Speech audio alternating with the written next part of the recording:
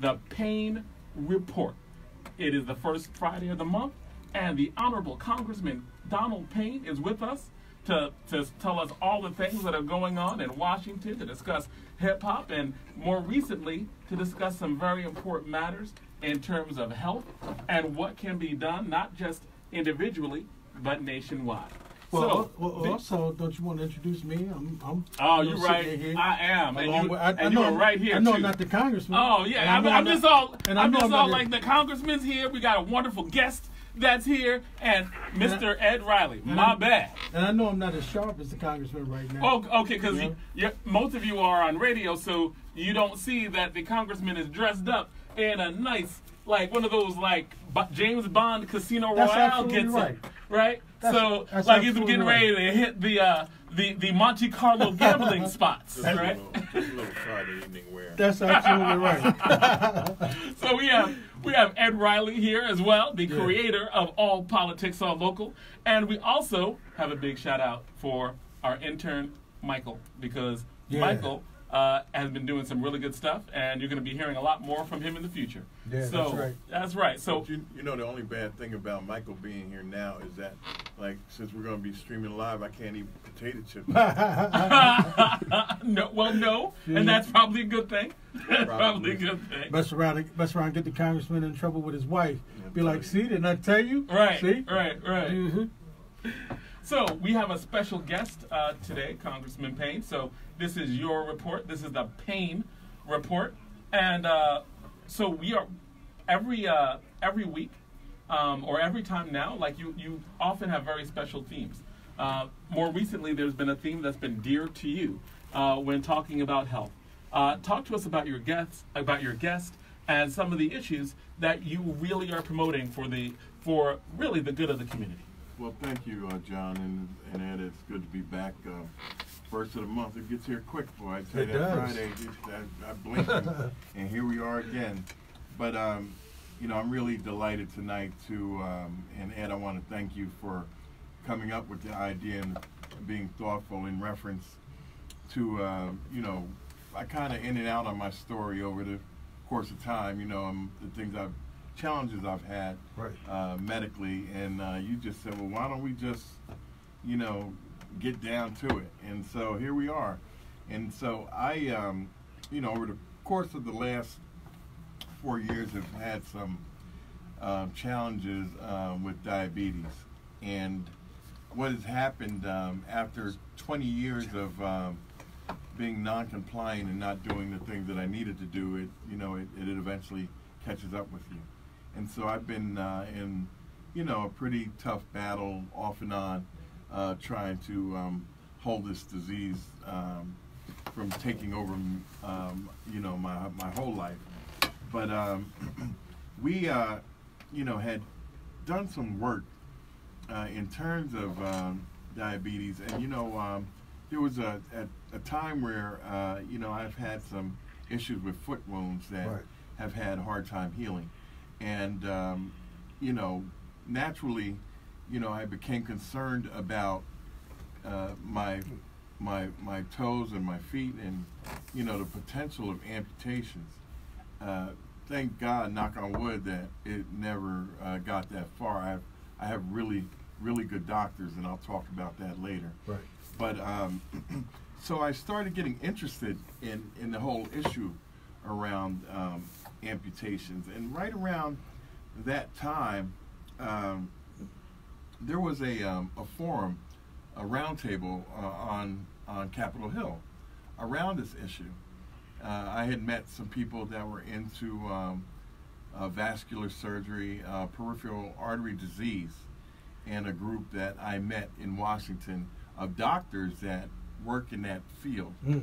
And what was interesting is, you know, I started talking about my story and what I've been through and what I was going through, and I mentioned the really great work that they had been doing in Cuba, and you know, you would have think I was talking Russian, because none of these doctors flinched. Right. Because you're like, the great work they're doing in Cuba, and they're like, Cuba?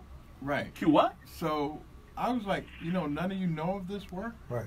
And they're like, no. So what I did was I I worked out leading a trip to Cuba with several doctors. Now, fast forward into this roundtable in Washington, D.C., I had the great fortune of having a young man who was a doctor and had been from New Jersey, and Doc will probably have to tell me how he ended up in my office, but he did with one of his patients that had both legs, Doc? Correct. Both legs amputated. But this patient had not met Dr. Fakorede until it was too late. Because based on the work that he had done, he probably could have helped her. But she came in and spoke to me about, even though it was too far gone for her, the work that this young man had done. And so, so we're in my office, we're talking, and he's, bang, well, I'm from Jersey, so, I'm smiling. Right. Bang, I went to Rutgers, I got a bigger grin. Bang, right. I was in Newark. So, I'm putting my arm around him. Right.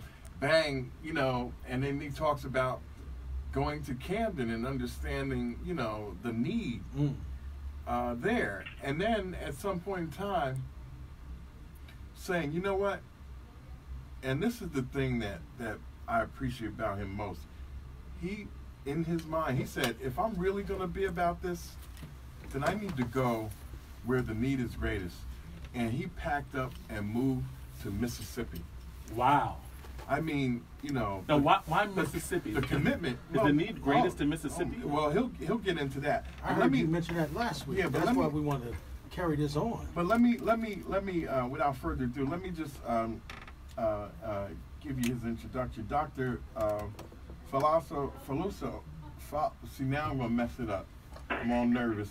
Fakorede, he has a practice in Mississippi, the endovascular specialist, and he works for Fusion Vascular Center in Cleveland, Mississippi. He was educated at Rutgers and Robert Wood Johnson here in New Jersey, and he received his degree from UMDNJ Robert Wood Johnson Medical School in Camden, New Jersey. He is currently a CEO and endovascular specialist in Fusion Vascular Center in Cleveland, Mississippi. He is an expert in preventive cardiovascular management and has advanced technical skills in preventing amputations. Wow. He has contributed to the science communities through many articles and journals that he's published. He is a big advocate for addressing health disparities in underserved communities. And that it epitomizes who he is. This brother said, you know what? If I'm really going to be about it, I got to go where the need is greatest. And I mean, who relocates to Mississippi? Right. I mean, this with his education and his background, right, he can go anywhere in the world. And get paid 5 times as much. But you know what? He went where the need was greatest. And so, I believe in this young man. What I've learned from him in the last year has changed my life. And we have gotten together and we are going to do some big things. We're going to change. We're going to stem the tide of amputations in this country. Wow. And it's starting with us as a movement. But we have some really great friends that are with nephrologists and podiatrists that are down with us. But I mean, this is a true movement. So without further ado, I want you to hear from the man himself, Dr. Fakorede. All right. Wow. Good evening, actually. It's afternoon here, but evening in D.C. Congressman Payne Jr., Mr. Ed Riley, John, and the intern. On your name, I'm sorry. Michael. Michael. Welcome, Doc. Welcome. Thank you for having me as a guest on your esteemed show. Thank you for those effusive praises and kind words, Congressman Payne Jr. Those are invaluable, and I really appreciate your collaboration on speaking about the most prevalent, debilitating, costly, and deadly pandemic that most people in America, and especially most of your listeners today, have never heard about, which is peripheral arterial disease. So thank you very much for that introduction. Absolutely. So talk a little about your experience and what you've been able to do since your arrival in Mississippi. And especially what the name of the disease is, because you said it. Sure. And let's start there. We're talking about a disease that affects about 20 million Americans, but the awareness of the disease is less than 15%. 20 million? Yes, 20 million Americans. It's called peripheral artery disease, and if you want me to spell that, I can as well. The short acronym for it is PAD, peripheral artery disease. It's basically the buildup of plaque and cholesterol called atherosclerosis, and you've heard about this because you've heard of patients who've had heart attacks, right? Coronary artery disease. Well, this is the version of the same pathology that occurs in the heart that actually affects your lower limbs and upper limbs, and when it narrows the blood vessel to your legs and your feet, you lose good oxygenated blood going to those affected areas, and if it's not caught on time, then you have patients who develop pain, non-healing wounds, ulcers, some numbness, weakness, coldness in their feet, sores, hair loss, and slower growth of their toenails. And most of them actually initially do not recognize these symptoms. And just like cancer, if it's not caught on time, and if it progresses to a later stage, they develop what we call gangrene of their feet, which is end stage. Your toe looks black and dark, and they get amputated. Unfortunately, 90% of those amputations could have been prevented. 90%. Now, when you talk about these diseases, isn't that just? Isn't that just diabetes? Is that something separate? Not just diabetes. Well, diabetes is one of the complications of diabetes is peripheral arterial disease, poor circulation to the limbs. But what are the risk factors for peripheral arterial disease? I think that's why I describe atherosclerosis, the buildup of plaque and cholesterol. As we get older, anyone over the age of 50, for instance, your chances of developing plaque in your lower extremities or in your heart or in the blood vessels going to your brain, which causes strokes, that chance and those odds are actually heightened. They're increased. If you do have high blood pressure, you have high cholesterol, if you have a family history of either peripheral arterial disease or atherosclerosis, period, your chances are increased. If you're a smoker or exposed to nicotine, so people who vape, who chew, who dip tobacco products, you accelerate your chances of building up atherosclerosis by twofold. I just want you to know that everybody in this room right now is sweating except for Michael. Well, I'm not done. Well, wait till I'm done. Okay, we sweating now. I'm just letting you know. If you are an African American, your Check. chances of developing peripheral arterial disease is actually 2 times, and if you have diabetes, it's 4 times. Diabetes itself increases your odds of developing peripheral arterial disease and accelerating the rate in which plaque builds up by 4-fold, meaning... Wow. Yeah, sir. It's just estimated that 1 out of 3 people with diabetes, 50 years of age or older, has peripheral arterial disease. Yet, millions of people with diabetes don't realize that they're at risk of losing their limbs until it's too late. Because it's a silent killer. It appears silently. It's progressive.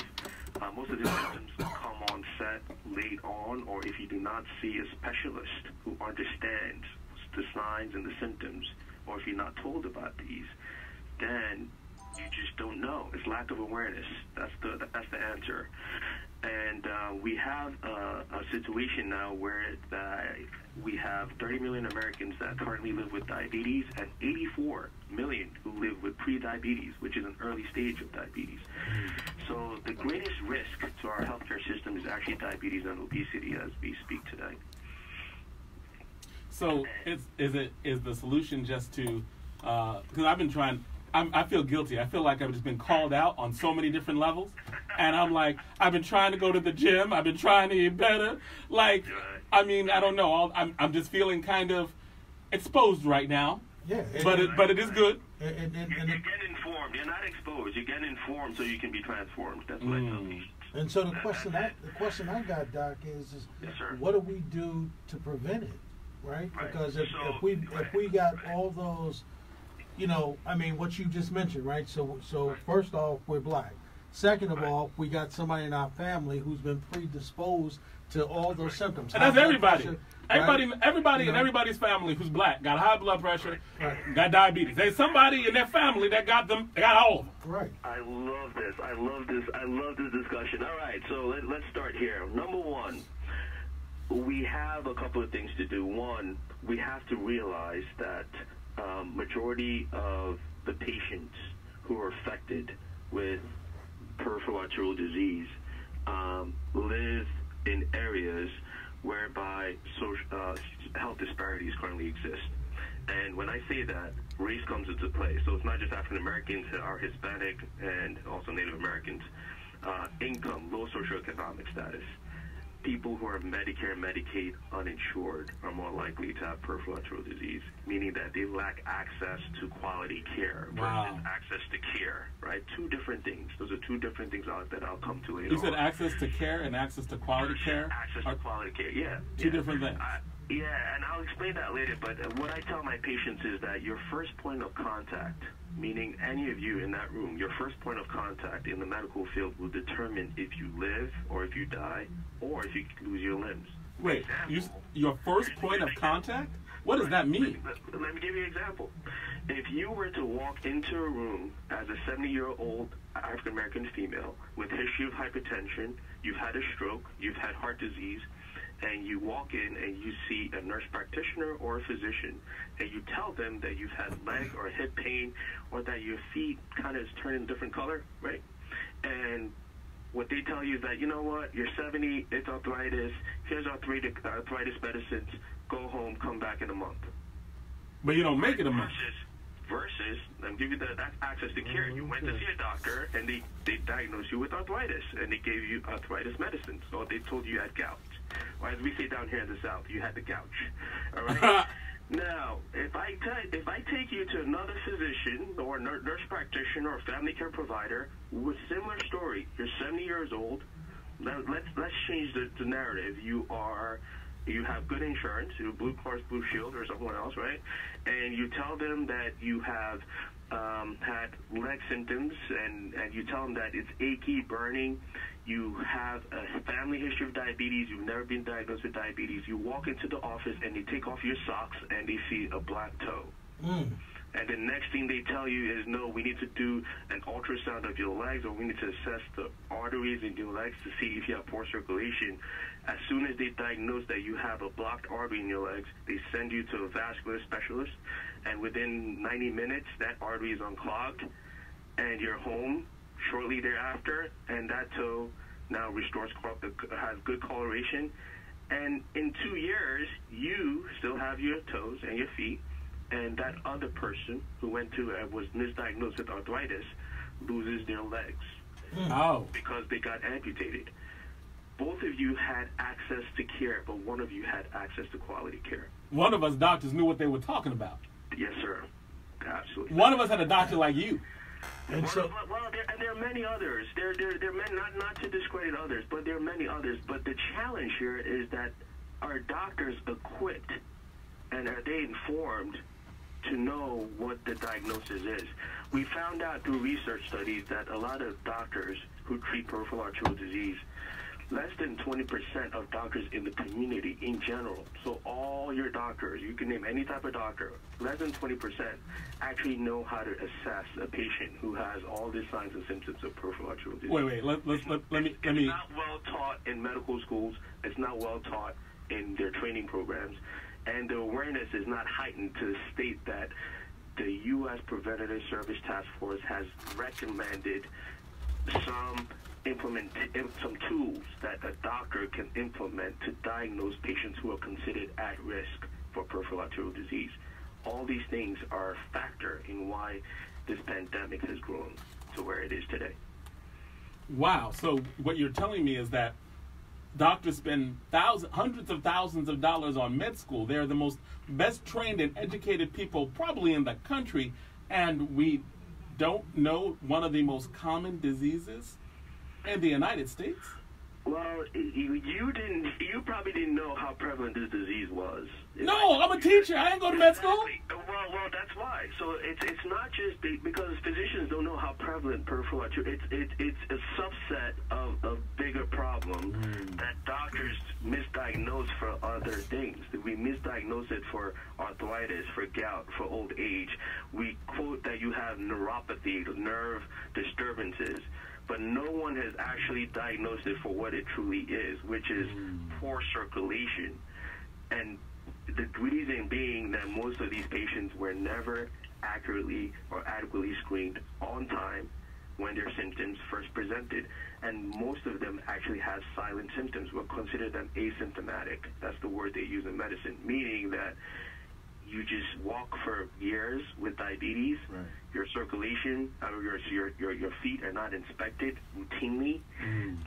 You've had heart event, and the fact that you've had a heart event, doctors should recognize that you can have a leg event or you can have a stroke. I do like the way you say heart event, because it seems like there's a party. You had a party in your heart. I know. I try to simplify. You got the sugar. People have diabetes. You got the sugar. You need to make sure that sugar has not turned into a clogged pipe. If that's going to your leg, or you get leg attacks. If it clogs up in your heart, you get a heart attack. If it clogs up in your neck, you get a stroke. Yeah, so that's the analogy. The question being, how many people know how to diagnose all those things? Most doctors know how to diagnose strokes, or heart attacks, diabetes, and cancer. But most people do not know how to diagnose peripheral arterial disease, despite the fact that it is more prevalent than all those except for diabetes. It's more prevalent than cancers, than everything else, and then heart attacks. And it is more costly than diabetes, cancers combined. Wow. Yes, it costs our healthcare system over close to $400 billion. Hold on, you said wait, time out. You said that peripheral artery disease? Correct, PAD, correct. Peripheral artery disease is more prevalent than diabetes and heart attack? No. Oh, everything. Than heart attacks and cancers. Heart attacks and cancer. Combined. Everything combined. Right. More than heart attacks and cancer combined. Correct, and more costly. But the awareness for it is less than ALS, for instance, which affects, you can look it up, how much people have ALS, but you've heard of the Bucket Challenge. Right. You've heard of, But most people are just not aware as to what the signs and symptoms of this and how to screen these patients. And that's why the alliance and the discussion we had with Congressman Payne in September was altering to the lives of those people who are mainly affected by this. Many of these PAD-related amputations are preventable if aggressively screened. So we talked a lot about lack of information, right? Correct. And how to inform people. There are two questions. One would be, how do we inform more? And the second one, which we really should get into, is what do we do when we know? Right. How do we prevent? Well, let me jump in here for a minute. I think that's where Dr. Fakorede has really helped me in going down, understanding that we need to attack this the same way that breast cancer was attacked. Every woman knows to get a mammogram. Right. And we have to bring that same type of awareness around this peripheral artery disease. Doctors should know, okay, if these symptoms are happening, I need to check for PAD. And if I'm not mistaken, Doc, you're saying that's where we are not yet, right? Right. So we're not there yet because there are flaws in the bodies that regulate the clinical preventative service. It's called the U.S. Preventative Service Task Force, which was founded by Congress in the 80s. And the goal of that task force is to improve the health of all Americans by making evidence-based recommendations about clinical preventative services. So cancer is a silent killer. We know that, right? Most people don't have symptoms when they have cancer. But you get your colonoscopies, right? You get your mammograms. Women get their pap smears, their prostate exams. There are things that have to be checked so that we can catch them on time. Like, there was a lot of education around prostate exams. And there was awareness, and now it's actually spread to our NFL games, our baseball games. You see it when you go to the banks. Banks have it on their, on their ATMs, airplanes. The napkins on the airplane I flew for a couple of months ago had breast cancer awareness. So there are just things that are out there, and they've done a great job with cancer. We now need to do that with peripheral arterial disease, and that's why we went to Congressman Payne about this issue and this topic. Because despite the fact that this disease affects 20 million Americans, 200,000 Americans every year get amputated because of this disease. Wow. Once you undergo an amputation... I'm sorry, what was that number? 200,000. Wait, 200,000 people have amputations? Lose their limbs because of peripheral arterial disease. 200,000? 200,000 every year. And Doc, you're saying this is actually preventable. And it gets worse. It gets worse. 90% of those amputations could be prevented. Wow. Majority of these amputations occur in regions primarily where there are a lot of African Americans of low socioeconomic status. So, for instance, Mississippi. Mississippi is the epicenter of TAV and amputations. If you look at the numbers, the amputation rates in Mississippi are about 17 times higher than what you'll see in Connecticut or in your nice counties in New Jersey, right? I mean, there's certain areas, I'm sure, on Newark, Jersey City, Camden. I mean, we can go on and on. Wherever we live. Any city, exactly. any I mean, y'all do the math, but if you live in Mississippi, Alabama, Kentucky, Arkansas, Georgia, Tennessee, there's certain areas, and where you're poor, West Virginia, your amputation rates are higher because your burden of disease, diabetes, cardiovascular diseases, smoking, lack of access to quality care, Medicaid, uninsured patients, right, where they have the lowest number of physicians per capita. That's the map. So we call that the amputation lottery. Your chances of getting amputated are higher in these regions, and that's why I came here. Mississippi has a 37% African American population. That's next to D.C., right? So, wait, the state is 37% African American? Yes, sir. Yes, sir. Here in Mississippi. It's chocolate state. It's the largest population of African Americans in the country. Wow. And majority of these patients live here in the Mississippi Delta, right, where doctors do not look like me, right, or you.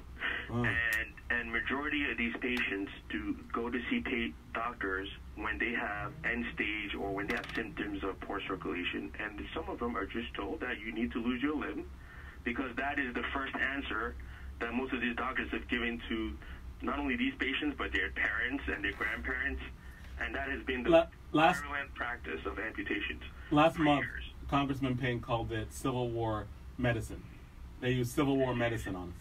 Of all the forms of inequality, injustice in healthcare is the most shocking and inhumane. Dr. Martin Luther King said that in 1960 in Chicago, and that has not changed. Not changed at all. So, Doc, give them the statistic. Well, enlighten them on how serious and critical the ability for these people to get the proper health care because of the number of patients per doctors in Mississippi. This is striking. Yes, how many cardiologists are there? So in terms of vascular specialists who do what I do in terms of trying to restore circulation in these patients before they get amputated.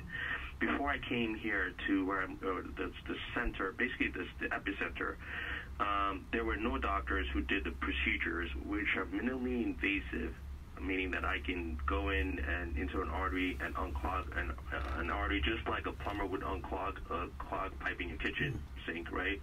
And these doctors did not exist before I got here. They were surgeons, but they were not vascular specialists or limb salvage specialists. before I got here, they did about 60 amputations at the hospital where I currently have privileges every year. And basically 4.5 years into getting here, we've decreased that by 88%. And we published that in a major journal. So we went from 60 a year to about 5 to 6 amputations a year. Majority of these patients being African American, by the way. And that's when you got to the hospital? When I got to the hospital. So before I got here, those numbers were very high. And they're still high in other surrounding hospitals where I have no access. And so my voice and my why and my campaign here has to be to go out and reach out to our faith-based community, churches, talk to them about this is what's going on, y'all, in our community. Speak truth to power on it. Tell them what the signs and the symptoms are. If you're told you've had the gouge, if you've been told you had the gouge, the gouge, right? You got to use the gouge, not the gout, the gouge. Wow. If you told them you've had arthritis, or if you told them like your skin, what your skin should look like and what skin should not look like, or if you've been told you've had diabetes, you've been told that you've had heart attacks or strokes, you need to get screened. Take off your socks. I actually go out and we do campaigns where we screen these patients. We bring in, faith-based alliances and industry alliances to come and help us screen. And in doing so, we've forged this voice and this campaign now where everyone now knows who to go to for quality care when it comes to poor circulation. And let me just say that my role in this is to meet someone like Dr. Fakorede, understand what he's been able to accomplish in his bailiwick, and give him a national platform, which is what I'm trying to do. That is my obligation. I have committed myself, and I don't know how we're going to do it, but I am going to reduce the number of unnecessary amputations in this country. And we're going to help you. You have, absolutely. You have. And can I tell our audience how Congressman Payne Jr. has gotten involved? That we spoke to him about the need for the evil of unnecessary amputation to stop due to lack of early screening and failure to provide early treatment of at-risk patients, and lack of a multidisciplinary approach, meaning working with other doctors in outlying areas, primary care doctors, and trying to have the bodies that regulate those doctors to encourage and incentivize them to screen these patients who are at risk. And we went to him and we said that we needed to form a group, which is basically an intergovernmental group where we can implement broad policies and talk about raising awareness of this pandemic. And we wanted a PAD caucus on the Hill. And I'm just proud to say that Congressman Payne made that just his primary focus.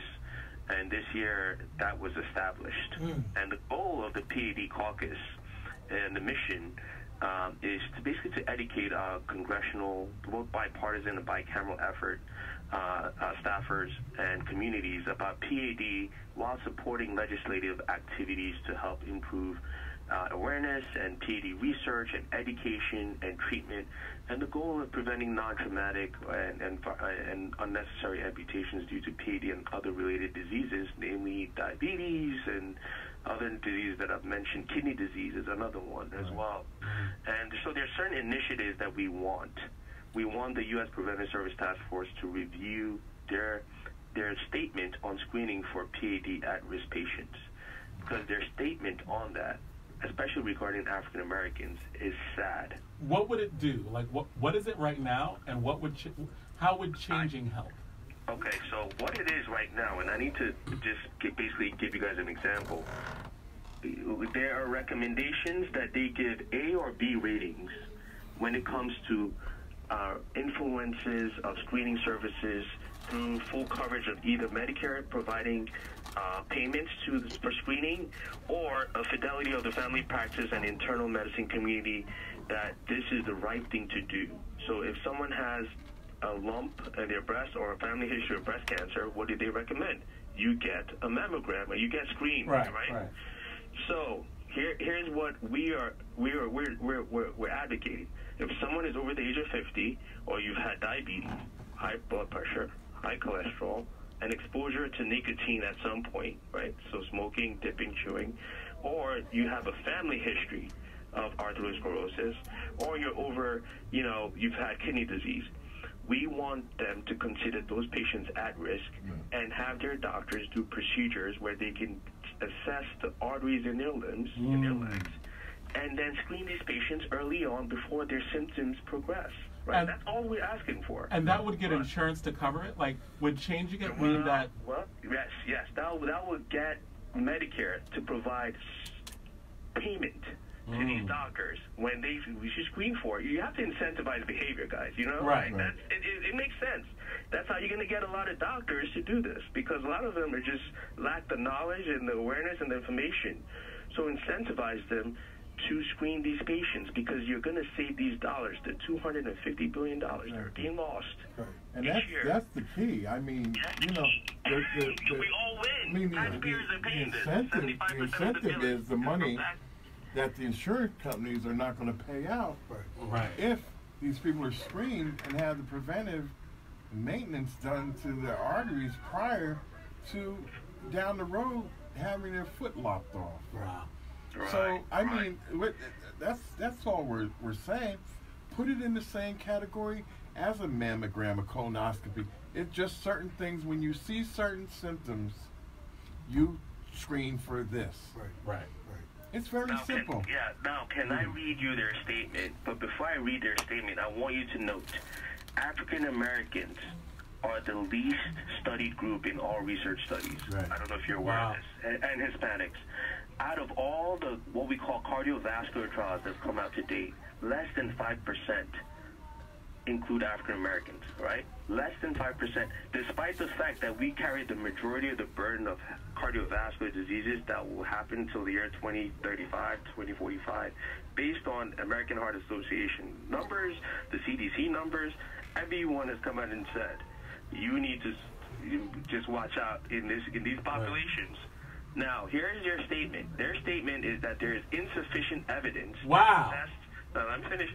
Insufficient evidence to assess the balance of benefit versus harm, and we're uncertain that the prevalence of PAD, despite it being disproportionately higher among racial ethnic minorities and low socioeconomic populations, we note that this statement could discourage testing and perpetuate disparities in treatment and outcomes. We recognize these well-established disparities in care. However, let me finish. However, the evidence on screening and treatment in these groups is currently lacking. And the U.S. Preventive Service Task Force was unable to determine the overall balance of benefits and harms. We need future research. Wow. Future research should include diverse populations and report their outcomes before we change our recommendation. Now, so we're not going to change our recommendation, even though we know they're disproportionately affected. Makes me want to holler and throw up both my hands. Now, tell me if you're not upset at that statement. That's what pisses me off every day. Wow. We have paid the price. If Wow. you look at the health disparities that have plagued African Americans up till today in all these regions, you now want them to now enroll them in research to determine if you're going to lose your limbs, despite the fact that 200,000 people are losing their limbs every year. And once your limb is lost, your rate of death increases by 50 to 80% within the next 3 to 5 years. Right. They're dead. Most of them are dead by then. So what research are you researching when most of them are gone? Right. Exactly. Right. You don't have a pool. It's what I call. That's why Dr. Martin Luther King's statement was very powerful, because the most shocking and inhumane is health injustices. It's an injustice. It's criminal. It's like after the fact. Wow. Right. It's after the fact. I mean, you're going to say that. Well, we don't have the information because they're lacking the study, but maybe we should study it. But we don't need to. But if we don't, we don't need to study it. But we should study it. And if we don't, hey, we good. So Wow. So, Doc, let me ask this question. So, what kind of pushback are you getting from the medical community? Well, it's the pushback are from this number one, the surgeons who perform the amputations, right? Right. Oh, is there an amputation lobby? Now let's break this down, y'all. Let's keep it 100, as they say in certain circles, right? So the problem is that there are people who make a lot of money from doing things that are not appropriate. There's a Civil War medicine lobby. You know. There's a chop black people's feet off lobby, like the Kunta Kinte method.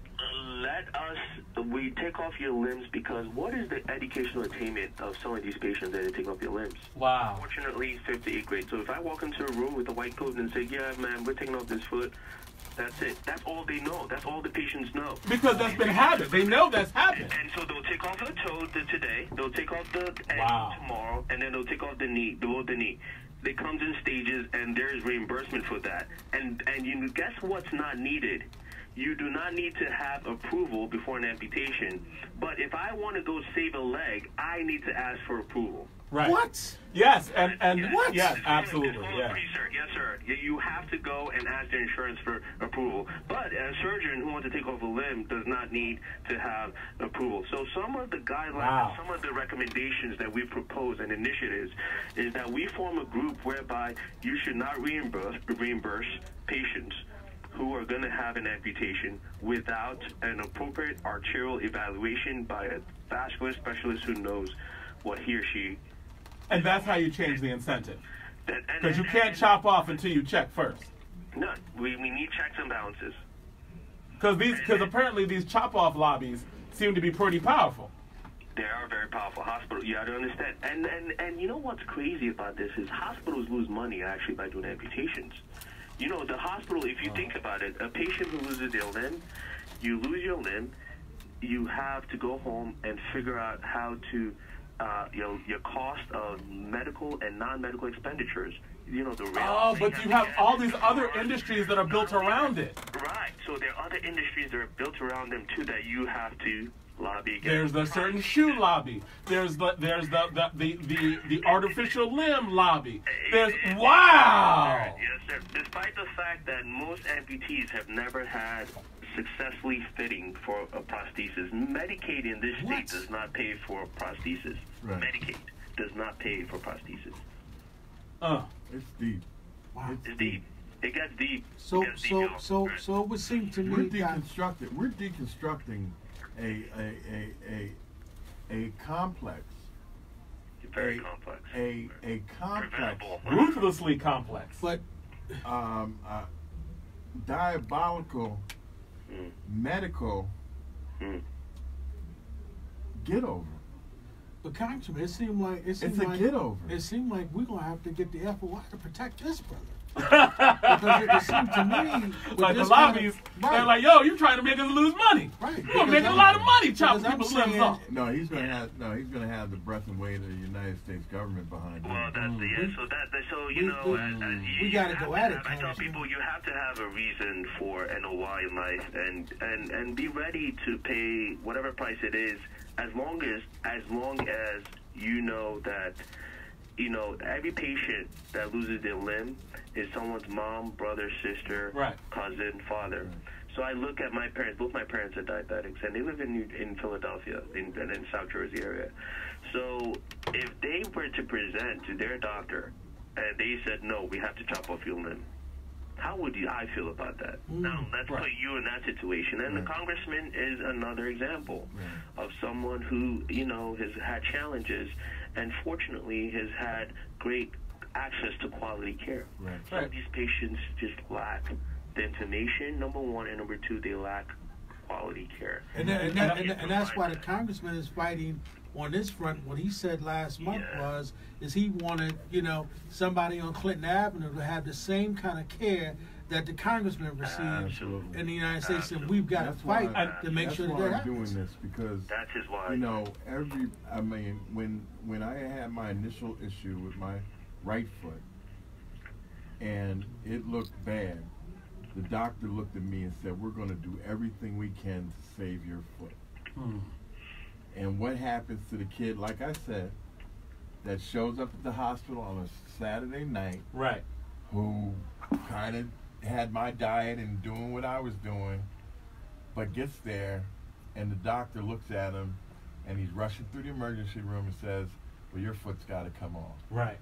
Everybody should have what was told to them. I'm going to try to save it.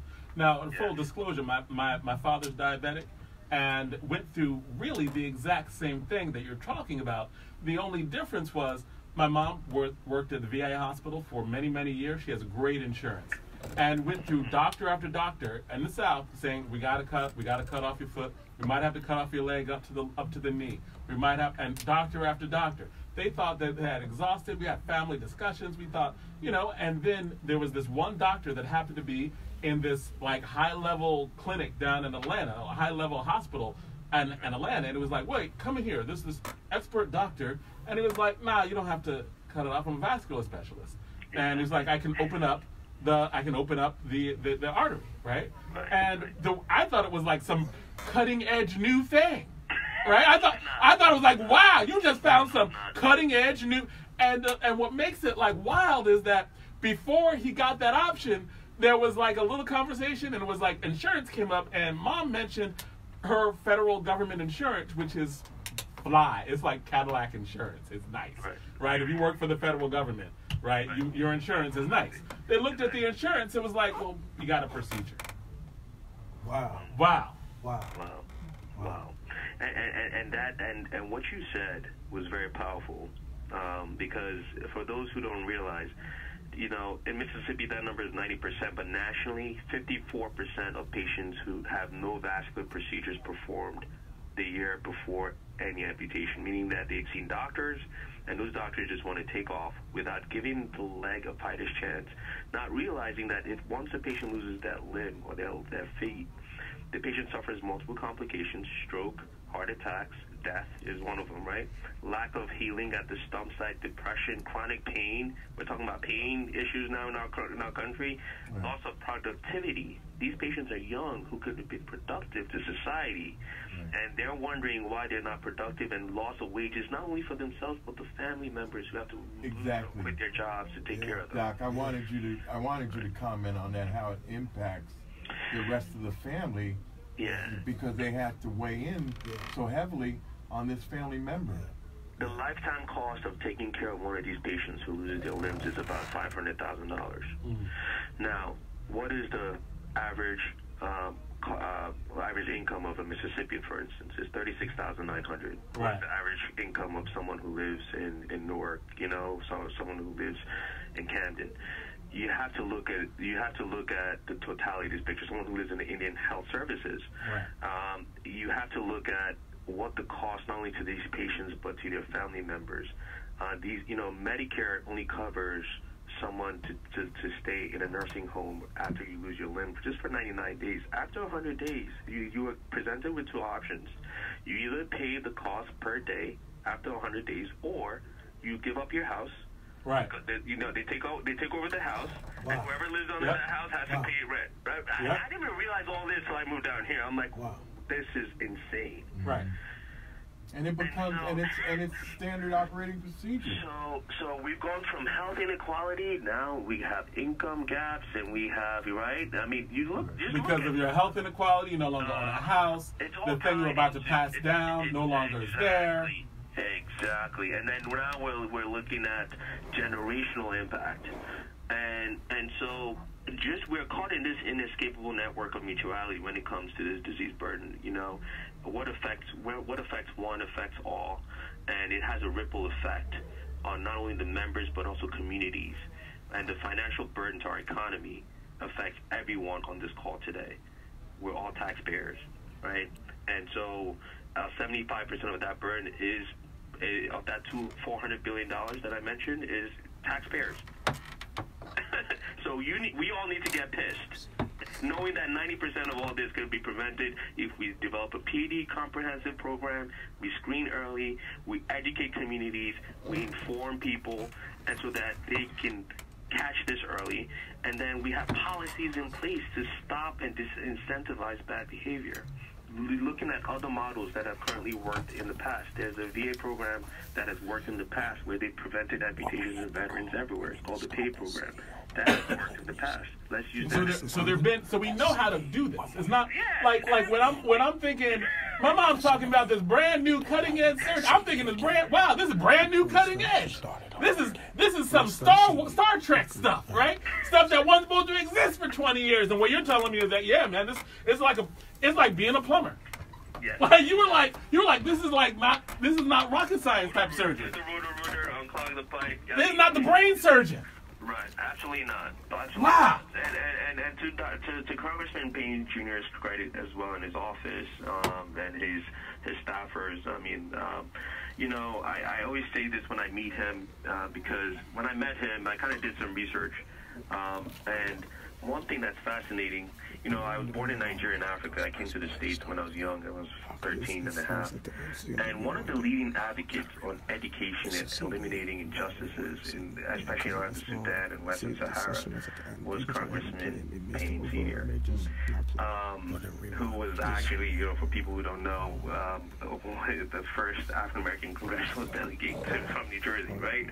So people don't realize that this now has become his task and his life, and why? It's because that's just his moral fight. That's who he is. That's his cloth. And we need more people to come, and it's a bipartisan effort.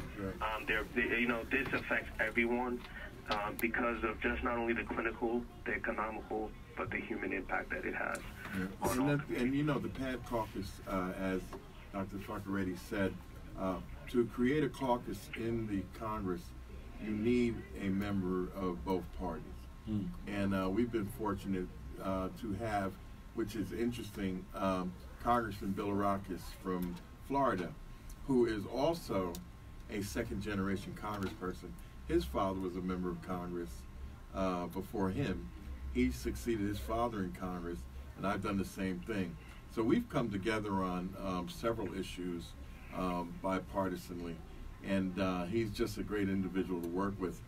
We've also been very fortunate as I've been really pushing this, and I was able already to get funding for the PAD caucus in the Congress, which is phenomenal. Now, what is the delegation from Mississippi? Like, are you working with the delegation from Mississippi, like both the senator, the Republican and Democratic senators and congressmen, people there? No, not yet. I have primarily gone out to the Congressional Black Caucus. I'm starting there because, obviously we have the same common interest, right? In, representing the same people and issues across the country. So it was very easy to start there. But Benny Thompson from Mississippi is very interested in what we're doing, and he's weighed in 100%. I'm just delighted, Barbara Lee, who was on appropriations, was the person I went to talk to her about this. She has done a lot of work in going. She was going to Cuba before I went, so she got very excited. She was actually the one that wanted me to go to Cuba about my foot when I initially had my issue, because she knew of the work that they had done down there with this drug, Hepro-P. So she was pushing me for 2 years, Donald, you need to go to Cuba, you need to go to Cuba. So we kind of killed two birds with one stone this year. Me trying to bring awareness to these doctors that had no idea of what they were doing down there, and to take some people that I really just met Dr. Fakorede, but was so impressed with what he was doing that when he decided that he was very interested in seeing it, I was just delighted. And we have several other doctors that are just phenomenal. Our base group is phenomenal. The people that I'm working with that went on this first trip are amazing. I have a great nephrologist who is, not only is he a great nephrologist, but his spirit and his soul, we've connected, on a level like that. This young man is like a little brother to me, and is just made, he keeps me going. I need to help him do what he needs to do in order to save people. when is the earliest that we could pass legislation on this federally? Because I know there's a lot of stuff going on in Congress. It's going to take a while. We're just crawling. We're just getting started. But can I make a comment regarding that? You know, and Congressman Payne will speak to the congressional aspect and the voice. But what we just did this last hour, I don't think has been done actually in a lot of forums, a lot of platforms. And y'all have a voice, and that voice needs to, you know, just that's how the cancer campaign started. Someone got pissed off and gathered their friends and said, "Hey, well, how can we help out? And let's just speak on this awareness. Let's bring our celebrity friends, whoever you know who has a voice, to educate them." And I think in doing so, because by the time we wait for legislation, what legislation cannot do, you know, is when it comes to, you know, certain things that are currently happening as we're speaking. Amputations are still going on. Right. We have an aging population, the fastest growing population in America, octogenarians, people in their 80s. Right. These are the people who are going to be coming to our offices with complaints. And so by the time we get to them and we come up with policies, I think that's just one, you know, one pillar of it. I think the most powerful pillar is what we just did this hour. Right. People need to hear. People need to get concerned. Say, "Hey, doc, I need to take off my socks next time I come to the office. Right. I need to check me for this thing this doctor called PAD. Absolutely. If you think you have more symptoms, I need a second opinion. If you're told you need your limbs chopped off, right? If I'm a diabetic, I need to get screened not only for my eyes, not only for my kidneys, but my legs. Our healthcare system needs to be challenged as to things that we need to do to screen patients early on. And also, we just need more doctors here in underserved areas. You know, Mississippi has the lowest number of physicians per capita. We need other docs to come and help me out, and other doctors. Georgia needs it. You know, Alabama needs it. Louisiana needs it. To be the voice for the voiceless, people need to do so. So that's my answer. And Doc, this is it looks like this is part one. Right. Yes. Of a conversation. Absolutely. This is just part one because we need more than the hour. But we want to thank you for all you do. You know, I love you, brother. And you know, we're on a mission. I learned so much in this hour. Well, let me say this, Doc. Add my love to the congressman's love. Right. Because, brother, we appreciate you, man. And, you know, and I thank the congressman for his hour. Yeah, Congressman, we got to find another way to get him back. Got to ask him what question. That is true. Question. I got so caught up in this, I forgot to ask you Doc, the question that we ask of everybody. You about to join the ranks of Jesse Jackson because we forgot to ask him. Right, out of all of the people who've been on the show. Exactly. Reverend He was Jackson on twice, and we forgot to ask him both times. Yeah. Okay. So, but you weren't rhyming, so it's no excuse. So, this is All Politics on Local, America's number one political hip-hop radio talk show. So, who is your favorite hip-hop artist, individual, or group? Tough one, but my favorite artist, alive or dead? Anyone, anybody. Yeah, I still go. Pac is still my favorite. Tupac is still my favorite artist. Number one. Yeah. And number two is Jay-Z. Number three, Rakim. Number four, Biggie. And number five, I'll put Nas in there. All right. Wow. You're like, look, I'll put Nas in there. Jay-Z, definitely. Nas, he'll get there. He'll get there. No, that's cool. Well, Doc, what we've got to do is we're going to talk with the congressman. We definitely got to get you back. Yes. And we definitely got to find a way to get you everywhere, you know, particularly using some of our contacts, you know, to get you at Essence. We need to contact some people because you need to be in one of those lectures out there, you know. Right, Essence Fest. At Essence Fest. Right. You need to do a TED Talk. Absolutely. True. You know, you have my commitment, you have my time. I mean, that's the one thing that I definitely drop everything for is to raise awareness. So truly appreciate this forum, and I truly love y'all, and I appreciate the love. I need to come back and talk more hip hop. We can do that too. Well, you know. Music every day in my lab when I do cases. So well, you know.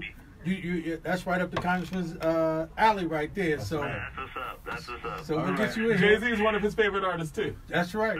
That's nice. Okay. Now, is he truly the first billionaire though? That's a whole nother debate.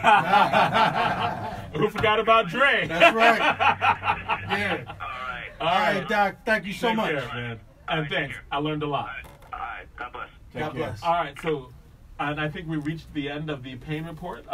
Congressman Payne, is there anything else that you'd like to say before we leave? I personally, before you even speak, I'd like to say thank you for bringing him on, and thank you for sharing, right? Because you've opened up your own personal health conditions to better educate everyone, and I learned tonight. Absolutely. Yeah, I had the great fortune last Saturday to speak before 600 African American women at Beth Israel's Women's Health Forum, and I was interviewed by Tony Yates of Channel 7 News, and we had a conversation, and I told my story, how I started out at City Hall, drinking 5 of these a day and not doing what I needed to do, Right. and here I am today, and those women were shocked, but to a woman, 9, 10 of them came up to me and said, you just changed my life. So, that's what it's about. That's Nah, what it's about. Congressman Payne, I had to tell you, man, I appreciate you, my brother, because had I'd known you when my father went through this, because they wanted to amputate his leg, and they told him that would save his life, and he ended up dying because he wouldn't let them cut off his leg, because he just couldn't see himself living with it. Right. But based on what the doc just said is that they don't need approval to cut off your leg. Right. They need approval to save it. They need approval to save it. Right. That's right. So, I just- this is a conversation that And we my have to father continue. was 68 years old, man. Right. That's not right. Right. That's not right. Ed, you talked about that story so many different That's not times, right. right? Like, Oh, man. I've known Ed for over 20 years, right? Like for, almost 30 years now, right? Yeah. Like aging both of ourselves. But, that is a story that you tell often, right? Like about how your father, died based on health care. Yeah, I was at Based the on hospital. He access. told me that. I'm there at the hospital with him, Congressman. And he says to me in bed, he says, they're telling me if they don't cut off my leg, I'm going to die. And he said, I'm not going to let them cut my leg off.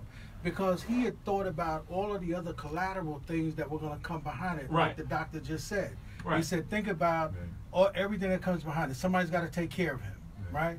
He can't go to work no more, right? And we're talking about someone who was 68 years old, worked 30 years of his life on one job.